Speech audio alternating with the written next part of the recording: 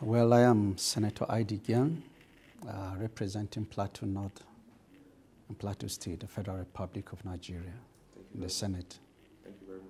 The bill that seeks the protection against falsehood and manipulation of the internet, along with that of the hate speech bill, are two bills that have been introduced in the Senate. These two bills have generated so much apprehension, and to the extent that I have been inundated with so many calls from Nigerians, both within and outside the country, expressing their concern over these two bills. Personally, I've taken a look at the bills, and whenever a law is to be enacted, it is supposedly to address certain mischiefs. The desirability of these two bills, to my understanding, my position is that instead of seeking to address a mischief, out to create one, particularly as it has to do with the constitutionality of the bills, addressing the issues of the fundamental rights of the people as enshrined in the Constitution of the Federal Republic of Nigeria, 1999, as amended. So the issue particularly is that of the constitutionality of the bills.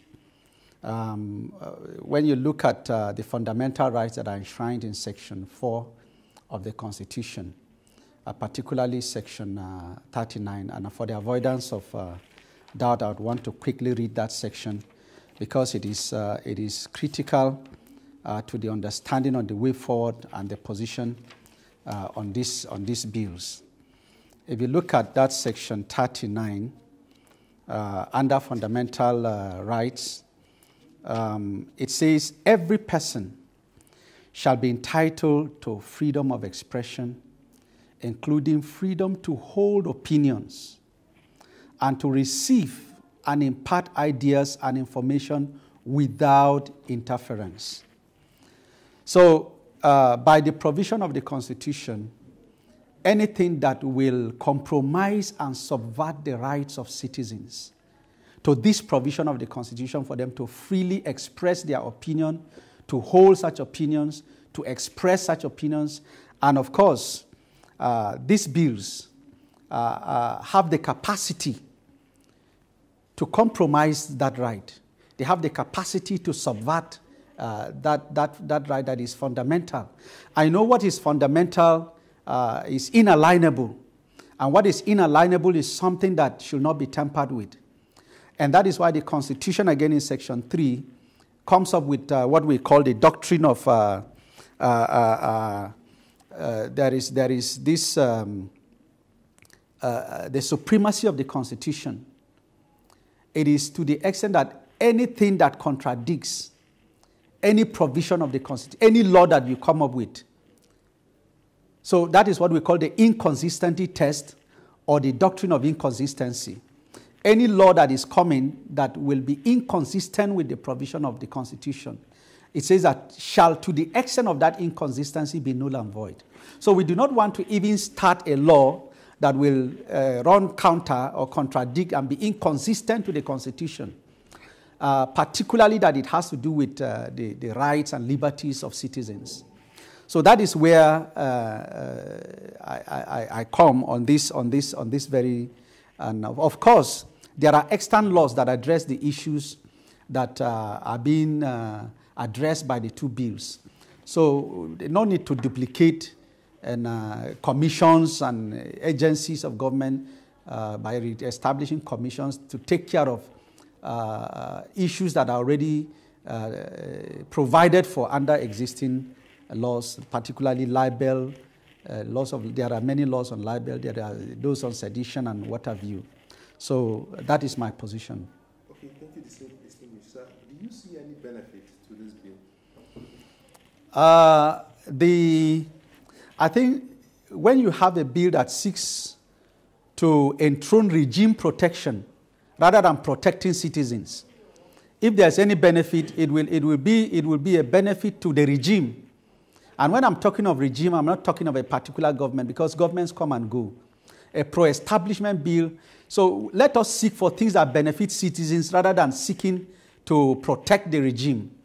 So to the extent that it is of no benefit to citizens, to that extent, I cannot go for things that seek to protect that regime protectionist in nature.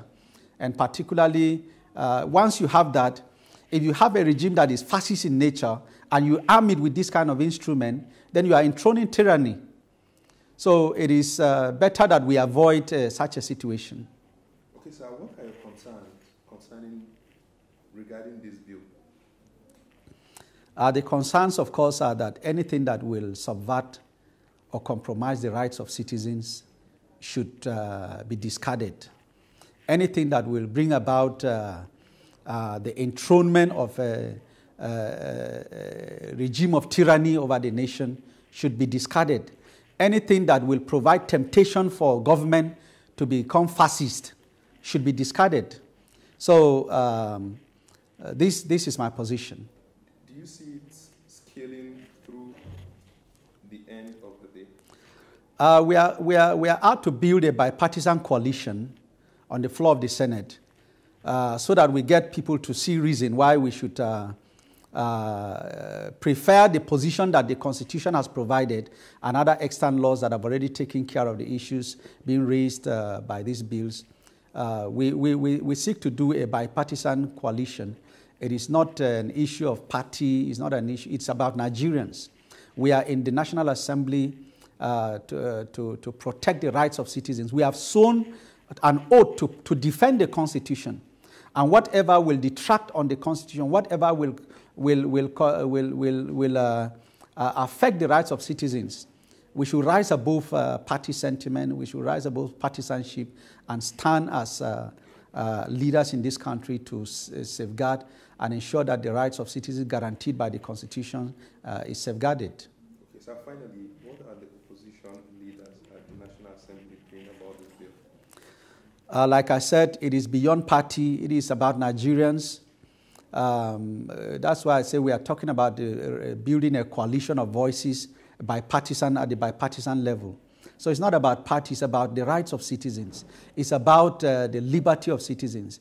It's about avoiding a situation that we come up with tyrannical laws that will lead to depriving citizens of exercising their fundamental rights, which are inalienable.